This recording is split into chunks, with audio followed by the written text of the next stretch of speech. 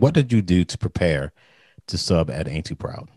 Well, first of all, I got the book and I literally transcribed out the variances, the things that you were doing versus what was in the book. Because the ink is one thing. And yes, you have to be accurate on the ink. But what's more important, particularly when you're dealing with a jukebox music or music that's so iconic, like the Temptation music, is making sure that you nail the feel. Just making sure that I understood every measure of that book. It was that serious to me because I never want to pull focus.